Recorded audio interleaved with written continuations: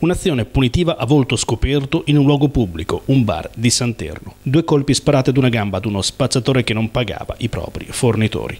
La Procura di Ravenna e i Carabinieri del Nucleo Investigativo hanno fatto luce su un episodio di sangue avvenuto la sera del 15 dicembre scorso. 2 uomini si sono presentati in un bar, hanno accompagnato all'esterno una terza persona e gli hanno sparato per un debito non onorato conseguente ad una vendita di droga. Il ferito, dopo aver dapprima tentato di sviare le indagini, ha poi collaborato con le forze dell'ordine, anche se dal letto dell'ospedale, con la collaborazione della moglie, appena un'ora e mezzo dopo l'intervento alla rotula ferita, è tornato a spacciare 50 grammi di cocaina ceduti ad un ragazzo ferrarese arrivato a Ravenna appositamente per l'acquisto. Il messaggio che vogliamo mandare alla criminalità è a tranquillizzare l'opinione pubblica, nel senso che era un fatto particolarmente grave, l'utilizzo di armi da fuoco per un regolamento di conti, e la reazione delle forze dell'ordine è stata immediata con l'individuazione dei responsabili, di quelli che riteniamo responsabili. Poi ovviamente ci dovrà essere un procedimento che accerterà se effettivamente sono i colpevoli.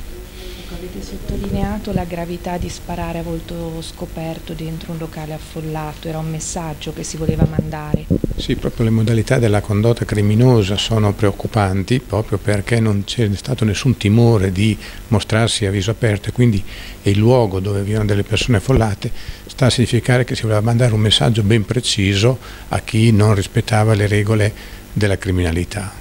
Colpiscono anche queste immagini di spaccio all'interno dell'ospedale subito dopo l'operazione. E anche questo è un altro elemento che ci ha indotto ad intervenire in maniera energica, proprio perché si vuole diffondere in qualunque ambiente un'attività illecita come una camera di ospedale, e questo ovviamente non è tollerabile. In che contesto è avvenuto questo guato? Non stiamo parlando di spacciatori da strada. E il quantitativo di sostanza stupefacente ci fa pensare che siamo ad un livello superiore, non è lo spacciatore di strada che cede al tossicodipendente, è un livello quantomeno un livello intermedio.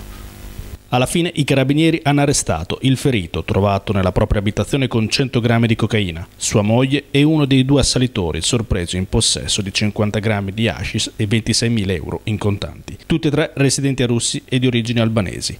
Il secondo assalitore è al momento latitante, probabilmente all'estero. I 2 uomini sono stati condotti in carcere, la donna è agli arresti domiciliari. I 3 dovranno rispondere davanti al giudice, a vario titolo, dell'accusa di tentata estorsione, detenzione di arma illegale, lesioni aggravate e spaccio di sostanze stupefacenti. Fermato anche il ragazzo ferrarese recatosi in ospedale per acquistare la cocaina.